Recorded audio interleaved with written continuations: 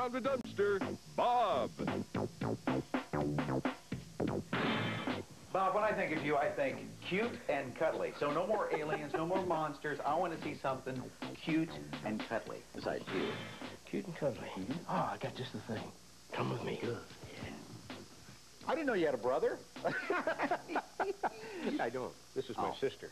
Whoa. Be nice. Nancy. Be nice, yes. It's like somebody I took to the prom, though, let me tell you. Yeah. Barry, how many legs does a spider have? 8, of course. Okay. Naturally. Insect 6, Hey, of course. yeah, you're speaking to a professional here. Welcome back to the Discovery Channel. Yes. This was from Arachnophobia that Chris Wallace did. This is all stuff he made. This is called the supersized Bob. This is for all the close-up stuff. Are you the supersized Bob? He will never admit to me that that's why he called him Bob, but I have my own suspicions, yeah. But this is the big spider whenever you saw close-ups of it, because you had to do that. And then, oh, watch out there. He's even got a stinger. Check this out. Oh, yeah, he does. Ooh, that is a good stinger, isn't it?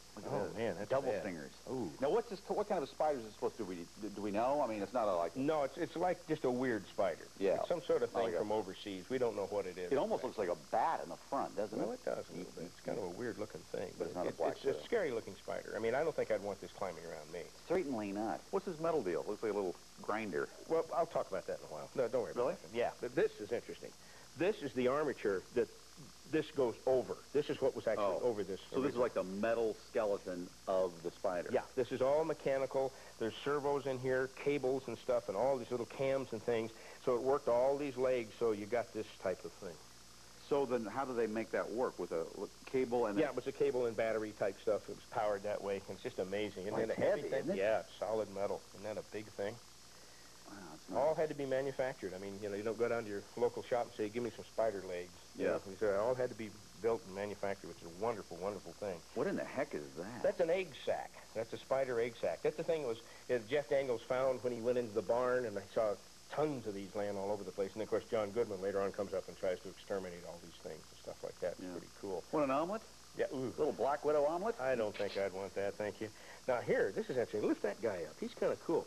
This is the first victim. This is the, the thing was overseas, and this guy gets bit, and he dies, and they send him back to the States, and this is what he ends up looking like. It's what the spiders do if they bite you. It's not real nice. Not good. What happens. And then the spider, of course, breaks out and goes and runs around the countryside and starts killing people. Man, just one more scotch, Bob. Yes, come on. He's had enough. Yeah, going back to sleep. 1 o'clock in the morning. Come on, Bob. I love you. Oh, man. I love your breath is so bad. Oh, sit him down. Oh, man, that's bad stuff. Now, watch out behind you. Yeah, oh, yeah, there's another victim here. Yeah, now this guy and his wife were watching television, and one of the spiders gets at them, and they come in and find him like this. And the reason this is made of fiberglass is the spider came out of his nose and ran in the mouth, and it was pretty gooey. I saw Arachnophobia. I may have been one of the few, but John Goodman was in there, right? He played the exterminator. He's the big exterminator guy, right? Jeff Daniels, I think, was in that. Yep, all those people. Yeah, it was pretty, it was a creepy film. I don't think it was commercially successful that much, but it was very, very creepy, and it looked real. Now, this guy, this is interesting. He told him like... Galaxies and discovering black...